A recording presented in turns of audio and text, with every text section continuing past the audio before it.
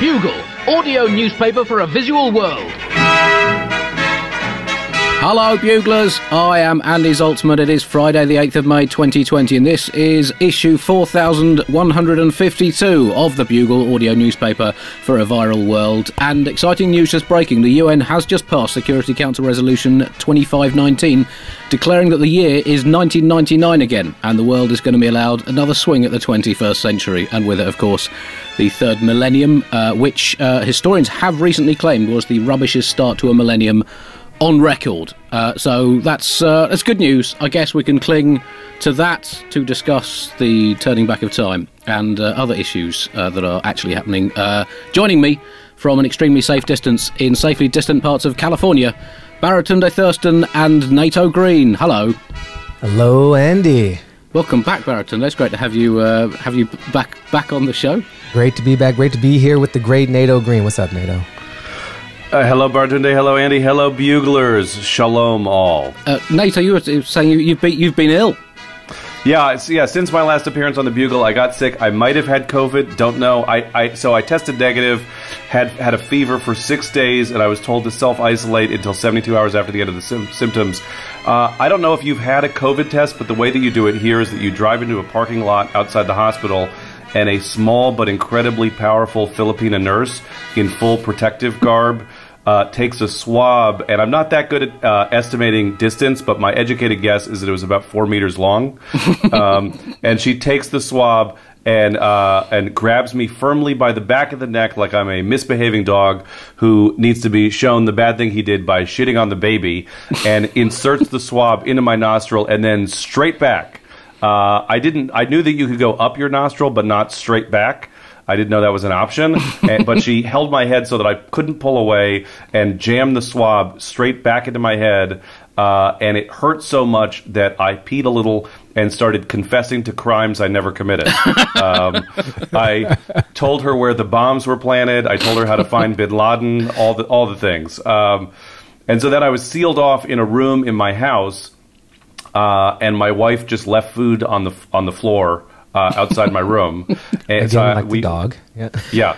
We cosplayed like I was in solitary confinement for smuggling rhubarb pie into the prison yard, and she was going to throw me in the hole until I crack and snitch on the rest of the pie smuggling syndicate.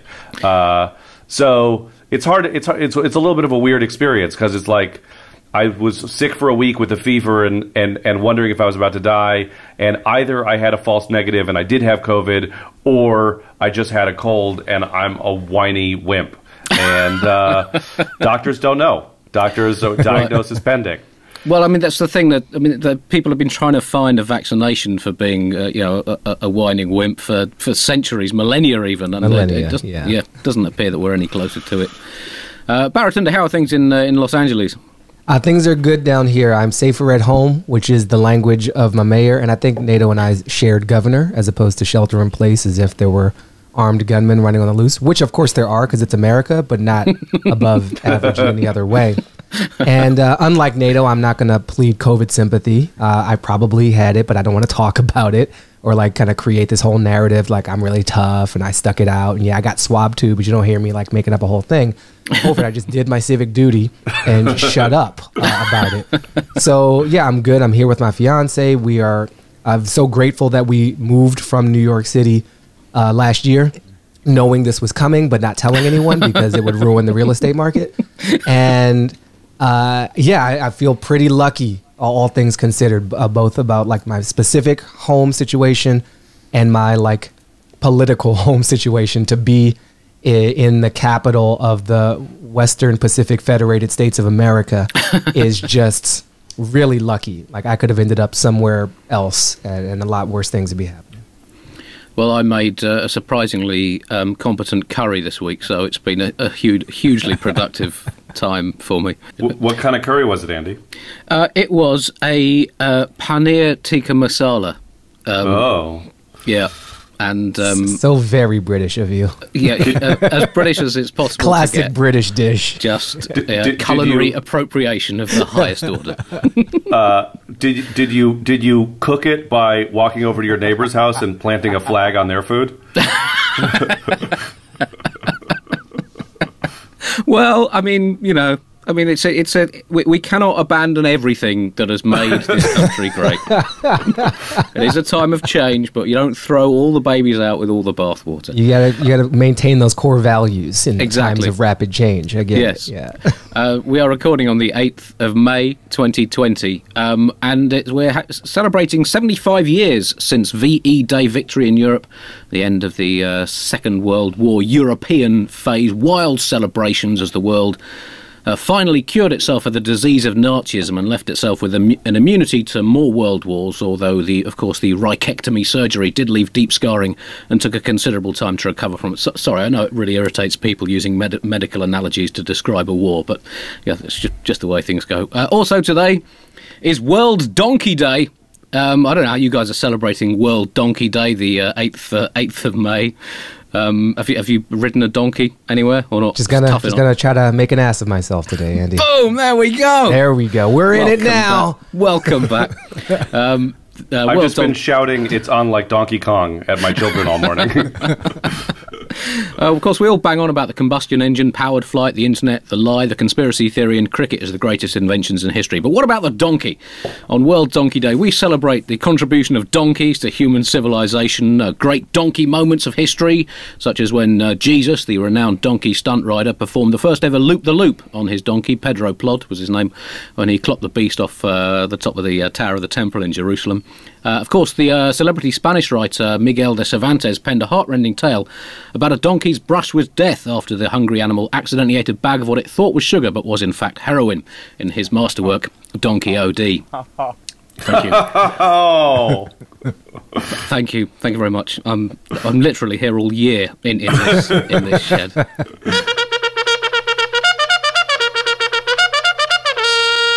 Top story this week.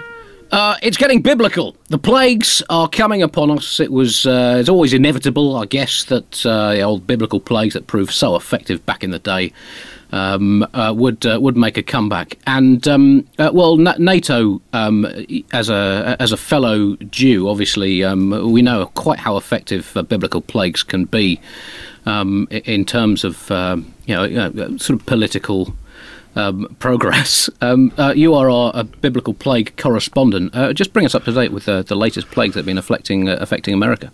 That's right, Andy. So the first thing we should acknowledge is that the last time I was on the Bugle was around the Jewish holiday of Passover, which celebrates the story of the Exodus, which is whence the plagues come. And I wrote a bit of business of some plague jokes that Chris cut from the show, and I just want to take a moment to acknowledge that the onward march of time has proven me right and Chris wrong. And has required us to bring back the plague jokes that got cut for time last time. So these in religion you have these stories that last across thousands of years because of the enduring symbolism and metaphors. And they continue to teach us, and they reach across centuries to teach us and inspire us. For example, these biblical plagues from the book of Exodus, in which the Jewish people need to stay in the house to avoid a plague, and those kind of metaphors are really powerful today. In the book of Exodus, there are 10 plagues sent by God to punish the Egyptians for enslaving the Jews. In this case, we started at the angel of death. Which makes the previous 9 plagues seem kind of not that bad. Like rivers of blood seems kind of okay. Frogs, I could take that. Cattle disease was one of the biblical plagues.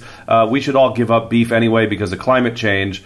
But so COVID is the angel of death plague, and then God, in her ineffable wisdom, said, "Crap. I shot my wad at plague number 10. I should have started out at a smaller plague and then worked my way up.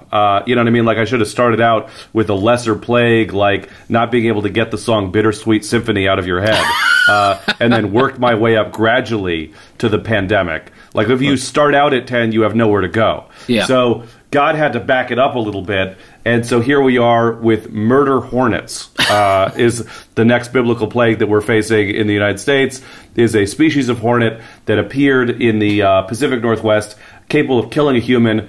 Murder hornets are originally come from Chinese sweatshops like the coronavirus and MAGA hats. And the murder hornets are so named for their slaughter phase, in which they find honeybees, decapitate them, and then feed the bodies to their young. And that's how you know that they're a cruel and destructive species, because a more humane murder hornet would eat the entire honeybee and not waste the head. Everyone knows that honeybee cheeks are a delicacy. Murder hornets have a distinctive look. They're quite large. They're about the size of a matchbox.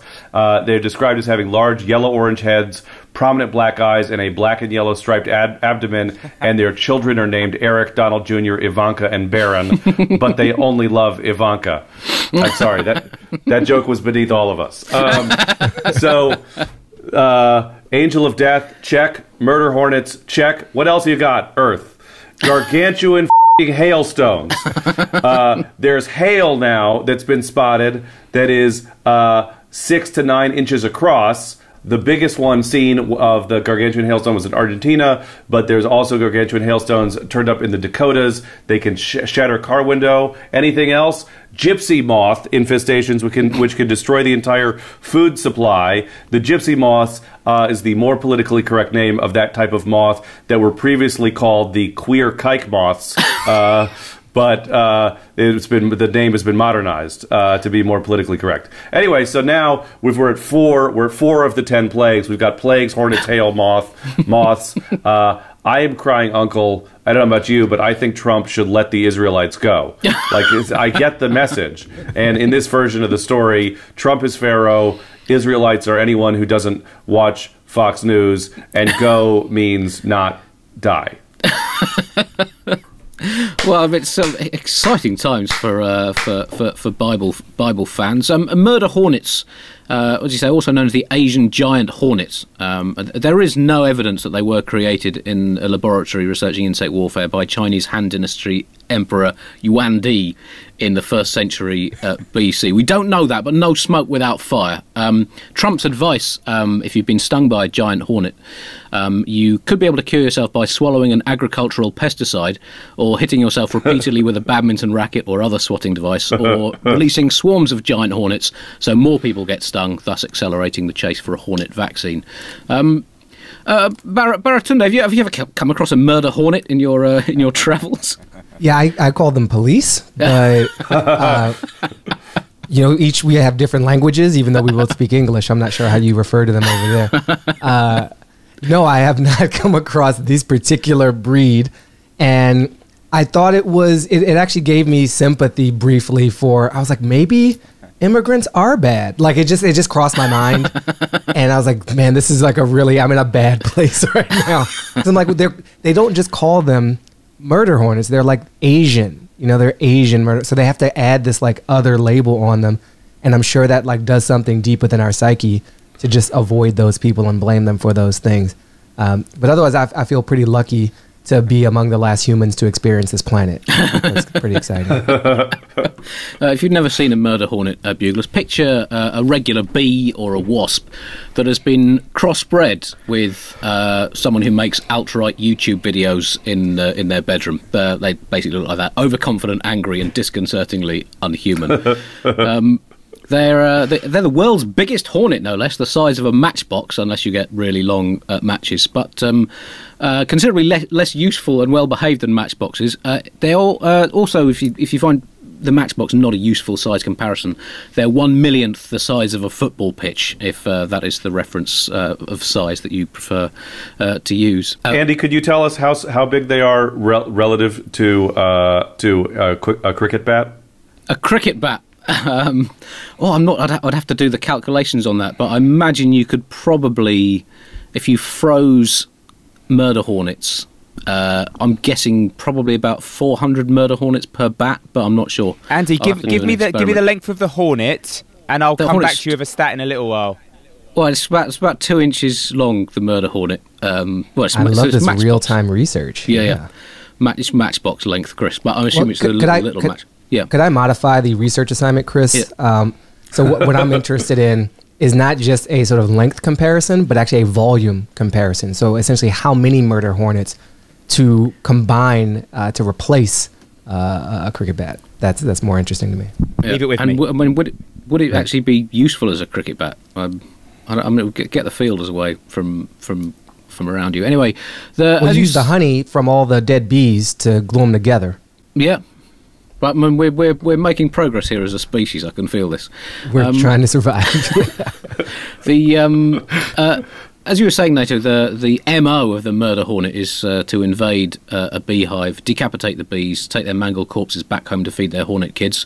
No wonder they grow up to be such bastards. It shows the importance of responsible parenting. They then put the dead bees' heads on spikes pour encourager les autres, hold show trials of any surviving bees to sow further despair in the oppressed bee community, then douse the hive in kerosene and casually set it on fire by flicking one of the matches they keep in their own bodies over their shoulder whilst mouthing "you next" to an ant's nest. In summary, these things do not about. The hail. I mean, hail has been a go-to play for deities the universe over, really, since the idea of plagues began, and it's an absolute belter, really, as meteorological signs of divine anger go. Terrifying, visually spectacular, umbrella ruining, and can make a real dent on a sinful individual's car. And the biggest hailstone, as you said, it fell in Argentina back in 2018, and on Tuesday they had hailstones the size of cantaloupe melons in South Dakota, admittedly only very small cantaloupe melons the size of golf balls. But still, basically, I think the signs are lock up your firstborns, essentially. Buglers, if there is a message from this show, lock up your firstborn. It seems to me that we're in the phase of Earth's unsubtle messaging to humanity. Like, there's been an attempt to communicate with us that maybe we've overstepped our bounds a little bit. And so you lower the air quality, slowly increase the acidification of the rains and the waters, very minusculely every year raise the sea level. And now Mother Earth is just like, I'm bombing you with ice. Like, that's apparently you've not picked up on these memos I've been dropping for the past couple hundred years. So murder hornets and ice bombs. And it's as if no one saw the documentary The Happening, starring Mark Wahlberg, in which the Earth tries to make humans kill themselves to stop destroying the Earth. The moths in Washington State, which was also the recipient of the murder hornets. Well, it does slightly suggest that God, like so many people around the world, mistake Washington D.C. and Washington State as the same thing, which I guess is easy to do. Washington State's trees are reportedly deeply concerned but refusing to move. A spokespine for all trees in the state said, "That's just what the moths would want us to do. We will not give up our way of life." Given the suffering that Washington State is going for, I do have to leer suspiciously at Canada as a possible source of this, right? And the misdirecting with the anti-Asian rhetoric, but really we don't know. And these both striking Washington State puts a lot of suspicion on them, right? And this is what was that 19th century election that came down to basically warmongering with regarding the West Coast states and Canada. Are you talking about the possibly the presidential election of 1844, in which James K. Polk ran for office and said, "I'm going to do three things in one term, and then I'm not going to run for president again." And those three things are Texas, California, and Oregon. Right. And then he was elected, did those three things through war and plunder, and then left office and dropped dead a month later. That is the kind of political efficiency that we need today. Talk about term limits, my goodness. Right. Talk about a politician not lying on the campaign trail. Yeah. Exactly. Well, just looking at other potential plagues. I mean, there has been locust problems in Africa, reported on the BBC this week. There was a plague of darkness in the Bible. Metaphorical darkness. I think that's already in full swing. And the water changing to blood. I mean, that's could well happen in Britain. We'll know when Health Secretary Matt Hancock announced that the government has achieved a record amount of blood donations as per its target, but only by squirting some red food colouring into tanks of water, which is essentially the way the government meets most of its targets these days. There are other things that could be signs of biblical vengeance. Internet speeds too slow to stream films in HD. That's probably 72% likely to be divine punishment. And no sport. I mean, the plague of sportlessness, I think, is probably the toughest thing humanity's ever. I mean, I am as atheistic as a sausage, but even I can tell when the Almighty is not alrighty. Oh.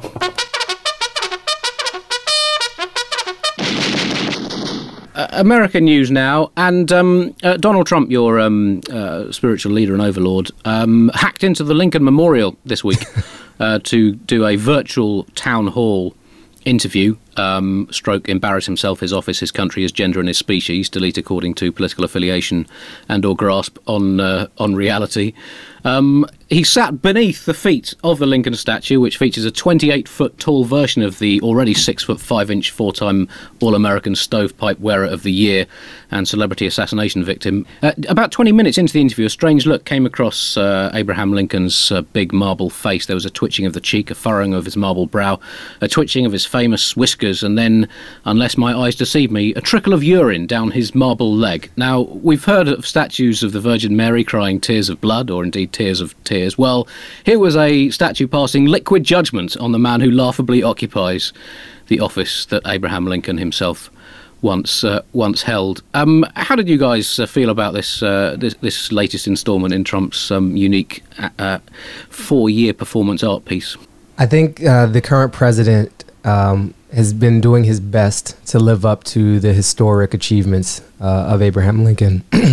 Lincoln was president, of course, during the Civil War, which saw the deaths of over 700,000 American soldiers, and I think this president is working his way up to that number as quickly as possible. And so to be seen in the same light as that president, obviously a little smaller, but he's well on his way to being, a great statesman and a great mass murderer of American people. That's as close as I could get to understanding why the hell that would be allowed to happen, other than cult-like obligation on the part of the media that supported it. Well, they're also both known for their great oratory. Lincoln said, 7 years ago, our forefathers embarked on building a new nation, and Trump said, have you thought about injecting yourself with disinfectant? So those are both, historic speeches that will be studied by students of American civics for generations to come. Well, sorry, Nato, correction, generation, singular. Let's not look too far ahead. The last remaining generation. And what else do the two men have in common? I guess the fact that both would be completely appalled by the other's version of the Republican Party, and both paid hush money to a porn star. Actually, no, it wasn't quite that with Lincoln, was it? I can't. Definitely both had something to do with getting in trouble with an actor, but I can't remember exactly was. But the Fox News interviewers tore into him like a dead kitten into a nuclear bunker, and Trump basically trumped it up as only Trump can with a cocktail of delusionist fantasy that sort of take people's attention away from the fact that he doesn't quite have the courage to go around his country killing people with his own bare hands yet, but do not rule it out, depending on how the polls are looking in September to October. Listen, I had a thought, which happens a couple times a week, and in this case, I was thinking about the willing sacrifice of so many Americans by our current leader, and how that didn't have to be the case, and how he actually could have made a lot of money off of supporting life by having MAGA masks and selling them through the White House store, big red flaming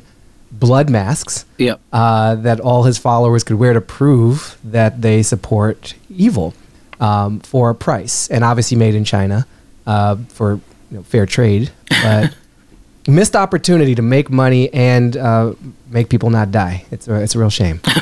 I feel personally tragically vindicated by what's unfolded, because Trump and a lot of the right wing has been calling for the reopening of the country. And last month I came on the Bugle and I told you all, I said, don't get carried away publicizing this thing about how COVID disproportionately kills black people, because then the right wing will get excited about COVID. And sure enough, they got excited about COVID and wanted to reopen the economy. I regret to inform you that the whites are at it again. They want the restrictions lifted so they can simultaneously let black and brown people die while still maintaining enough black and brown people to pick their vegetables and butcher their chickens and deliver food and do everything else that keeps the economy going. They want to have their cake and eat it too. And by cake in this context, I mean ethnic cleansing. But the most horrifying implication of this is that I said something on the Bugle that then became true. Right. And the idea that the Bugle is actually a source of prophecy and predictive power. Yeah. Let that sink in for a minute. Think about all the bullshit spewed on this podcast and then the chaos that will ensue when it definitely comes true in the future. Get ready for the long-awaited Kim Jong-un versus Prince Charles snooker match. That is what is going to happen now. And he did actually predict the bleach 3 weeks before Trump said it as well, I believe. I can't even remember that. I think I've well, I mean, that often happens when Jewish people start saying and writing things that they just come true. Just can't help it. So these are the anti-lockdown protests or pro-death protests, whichever you want to call them, and ironically that a lot of the same people also pro-life. Pro-life and pro-death. It's a bizarre. I mean, pro-life until it's out of the womb, essentially. Then fuck it, it can take its own chances. But I mean, it's kind of curious, degree of organised idiocy, isn't it? Or is this just what we've come to expect? Yeah. So the anti-lockdown protests have swept the nations. People are showing up en masse and also en masse to defy quarantine and defend their God-given right to infect one another and die. This right is a hallowed American tradition deep in our national DNA. When President Roosevelt gave the Four Freedoms speech in 1941, he talked about it quite explicitly. The four freedoms, of course, were freedom of speech, freedom of worship, freedom from want, and freedom from fear. And the anti-lockdown protesters are carrying those freedoms forward today. They're speaking up for their freedom to worship guns and stupidity in order to be free from wanting a functioning respiratory system. And they are free of fear. You don't need masks or tests or vaccines. The vaccine can only get you sick if you fear it. That's based on the latest medical research from the Jackass School of Medicine. Now, people often think that the American right wing is sort of a monolithic blob of ignorant white people, but it's actually quite diverse. And among the anti-lockdown protesters, you see libertarians, gun enthusiasts, white supremacists, and anti-vaxxers. The full gamut of the full diversity. It's called diversity. Yeah. Armed white supremacists and anti-vaxxers was the winning combination the world didn't know it needed. They go together like projectile vomiting and flesh-eating strep, like the Spanish Inquisition and slam poetry, like Charles Manson and America's Got Talent, like a raging rock-hard erection in your grandma's funeral, is how armed white supremacists and anti-vaxxers go together. Nato? The hard way. Oh, wow. The thing I've been struck by with the anti-lockdown protests is the severe overlap of the All Lives Matter counter-protesters to Black Lives Matter with and the Blue Lives Matter. So you take All Lives Matter, Blue Lives Matter, and then you get a bunch of people screaming without masks in the faces of police officers on the steps of the state capitals of this country. And it just, maybe it's just me, but I'm thinking maybe they didn't mean it when they said All Lives Matter. I don't know. I'm just going to put that out there. It bears further investigation. Again, I'll put it in the Chris Skinner research pile. And if you can get back to us by the end of the show with the murder hornet ratio and did the All Lives Matter community really mean all lives, that'll be very helpful to us. I think they meant no lives matter. It's it's one of those tricky things. It could be zero or infinity, either one. Right.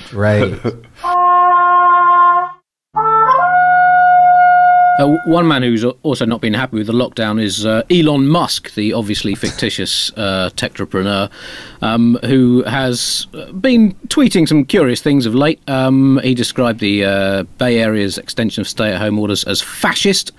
This is not democratic. He tweeted, this is not freedom. Give people back their goddamn freedom. He'd also tweeted that Tesla shares were overpriced, leading to a 10% slump in the company's value, and shareholders begging him to build himself a social media-proof nonsense-tight space pod where he can vent his muskings without anyone else having to hear them.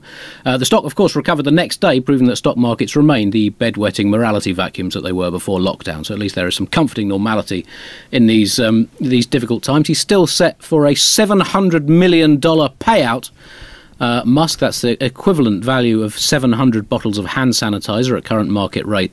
And this is despite the fact that Tesla is currently making no cars at all. I don't see that as a problem, though, because the thing with Musk is that, I mean, he is obviously entirely fictitious as a human being. So if his company then becomes fictitious in the sense that it's not making anything, is that not an entirely appropriate logical endpoint of Muskism as a commercial philosophy? I think Elon Musk, in the spirit of kind of biblical and prophetic meanderings we've had on this episode so far, he to me is a clear sign that despite all of the progress we've made as a society, women can wear pants now, black people can whistle. There's so many new freedoms.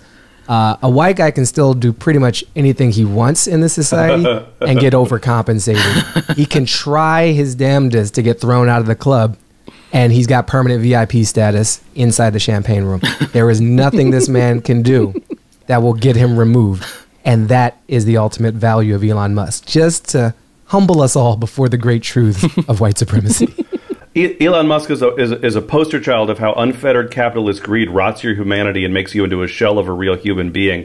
He's sort of become a profiteering Elon Husk. Am I right?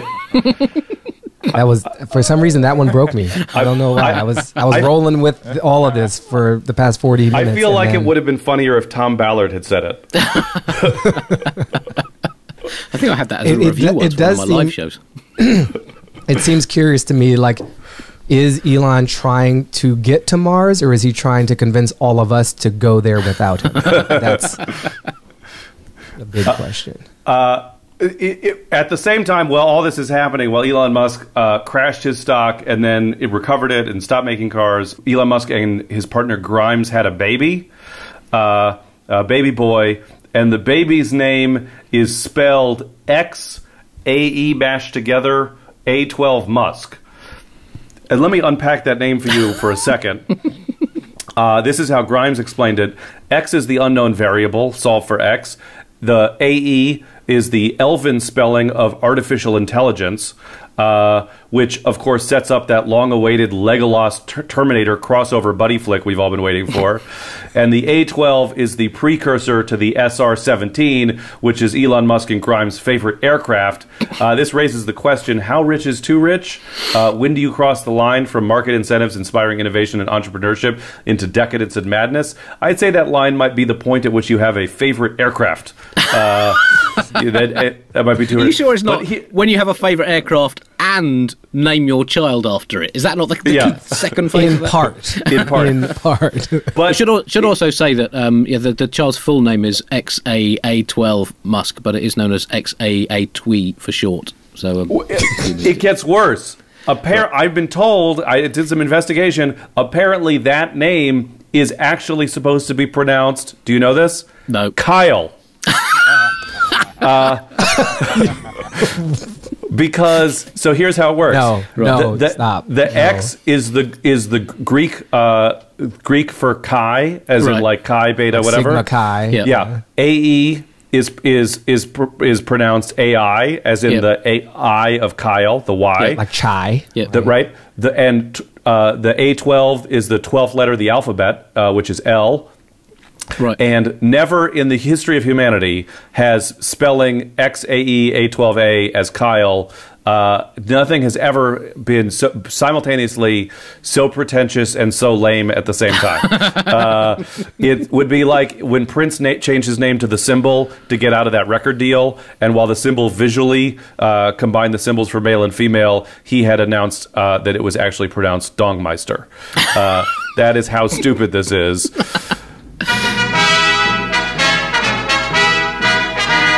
A quick bit of Britain news now. Things still not going too well here in Britain as we rocket to the top of the European Fatality League. A lot of news about this consignment of protective equipment that we'd bought from some dodgy backstreet dealer in Turkey, and the flight was delayed, and then it's turned up with 400,000 protective gowns that have been described by officials as absolutely useless, and the shipment is now due to be flown back. Last weekend, the government claimed it had reached its target of 100,000 tests a day by the end of April. It achieved this target for 2 days, and that number has now dropped down again. And it only achieved the target by counting test kits that had been sent out in the post, regardless of whether or not they had then actually been used for tests, and some of which had no return envelope. So people who rang the helpline say, what do I do with this, were told to just throw it away. So this is basically the government. What it might as well do is just claim that the death figures are nowhere near as bad by sitting next to a corpse, waving its arm around, saying, look, he's saying hello. But these are strange. It makes you miss Brexit jokes, doesn't it, Andy? Oh God, yes. Bring. I never thought I'd say this, but just bring Brexit back. You're pursuing a different sort of Brexit now. Slower, but more permanent. Yes. Yeah. Just the slow death of all hope and happiness. And people. Yeah. Exactly. I mean, which is pretty much the subtext of real Brexit. Yes. I have to admit, when I got to the British section of our news stories, I started to experience an emotion that I hadn't felt in a while, which was happiness. Because I felt less alone. Right. And I had been so focused on my own government's failures at the national level that it never occurred to me that there were yet more incompetent leaders left in the modern world to join us. Yeah. And so I say welcome. This end of the pool is filled with blood, but it's nice. It's comfy. Yep. And it's so good to have you. You have no idea the service you're providing to Americans by being shitty yourselves with the personal protective equipment. Well, that pool being full of blood, there you go. There's our water turning into blood plague.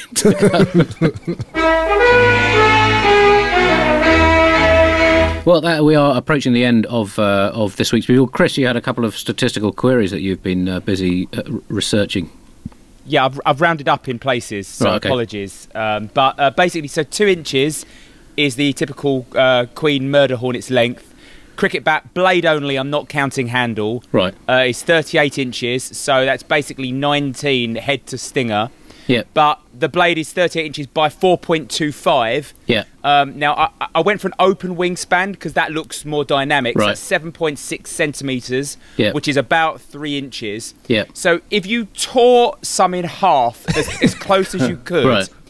you could get 27 across the blade of a bat with their beautiful fully flexed wings. Now, the depth of the bat is a maximum of 2.6 inches. So if you went for the full depth of the bat across, you could get the hornets 2 deep throughout that whole bat. Right. So uncrushed, but with many cut in half, you can fit 54. So that's the volume of a bat holds 54 of the murder hornets. But with wings spread?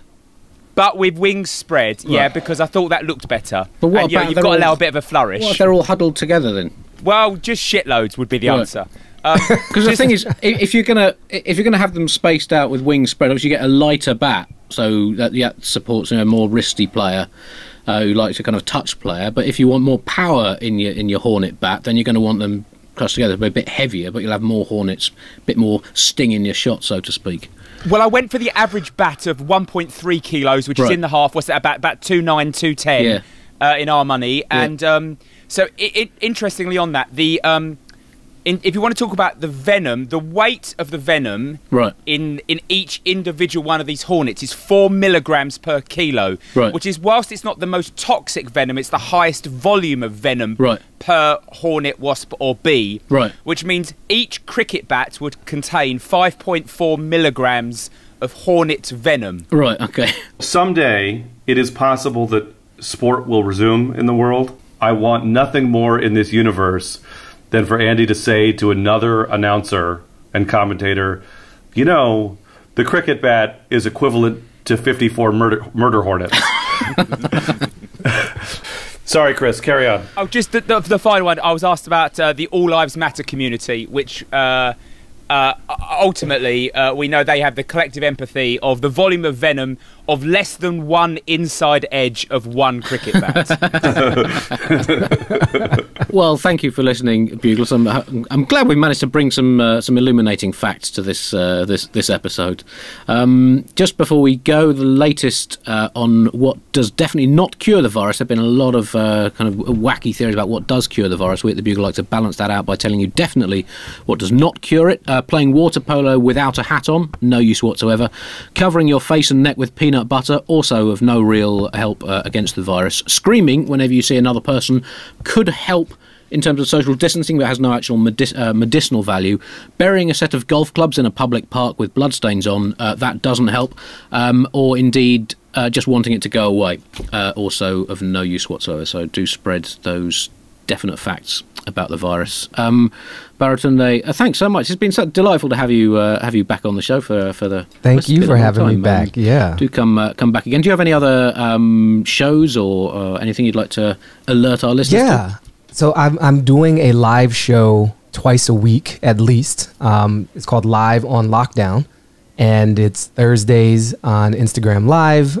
Sundays are probably the timings that folks in the UK could tune in best. That is 3 p.m. Pacific, which is 6 p.m. Eastern, which is at a particular time in the United Kingdom. But at any rate, all of those are discoverable at baratunde.com/live. I'm adding things, and I put out 2 email newsletters per week with some entertainment, some definite facts, to use your language, and then some of my perspectives. So find me, like everyone else, in the cloud. Nato. I have a couple comedy albums out that you can pick up. The Nato Green Party and the Whiteness album. Mr. Nato Green on Instagram. Nato Green on Twitter. Follow me on Twitter. If you come for jokes and stay for unfunny and deeply technical analysis of public health policy. It's quite a sales pitch. That is the best poster slogan I've ever heard. Yeah, the way that Andy can bore any non-sport fan to tears with innumerable cricket stats, I can do that with the details of hospital planning policy, and will do so. Next Saturday, Buglers, we will have the first lockdown live Bugle, which will be... do we know what time yet, Chris?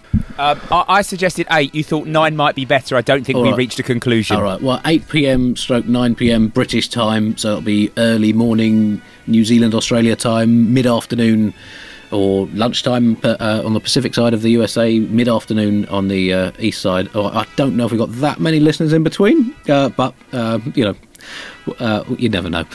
Anyway, so that's it. It'll be a live streamed Bugle featuring me, Alice and Nish. And do tune in. Tune in for that to see how our technical expertise stands up to that challenge. Thank you very much for listening. Until then, goodbye, and we will play you out, as always, with some lies about our premium level voluntary subscribers. Suzanne Wheatley thinks that if telephone inventing superstar Alexander Graham Bell were alive today, rather than in the late 19th and early 20th century, and if the telephone had instead been invented by Bell's great rival, Harding J. Tinkle, then Bell would invent a communications device that enables the living to have video calls with the dead. Suzanne explains, his family all lived ages ago and have long since carked it, so I reckon Bell would invent something to keep in touch with them. Phil Shoebridge is much taken with this idea, and despite being no relation of ancient King Nebuchadnezzar II, would like to invite the much criticised Bible-era celebrity round to his house for dinner. Phil explains, I reckon he'd be very talkative.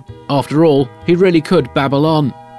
Yes, Phil also wonders whether Nebuchadnezzar's full name was in fact Nebuchadnezzartine, but it was shortened, as happened to the former British politician Michael Heseltine.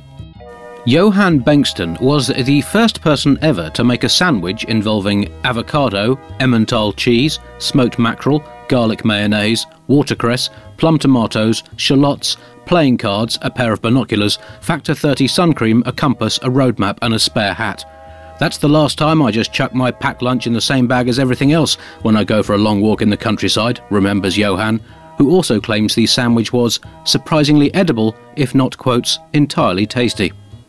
On the subject of sandwiches, Alexis Irvin once did some experimental cookery using office stationery. I used a hole punch and made a ring binder file using toasted fajitas as the covers and onion ringlets as the bindery bits, explains Alexis. I then served slices of bacon, lettuce, blue cheese, tomato and portobello mushroom, each with holes punched so they could be filed according to the order in which the sandwich eater wanted them. I was that sandwich eater, and it was absolutely delicious.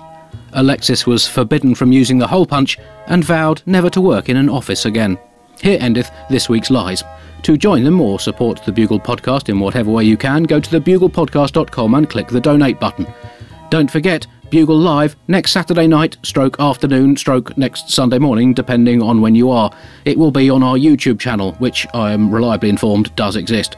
Details to follow on the Twitter feed, Facebook and website. See you all then.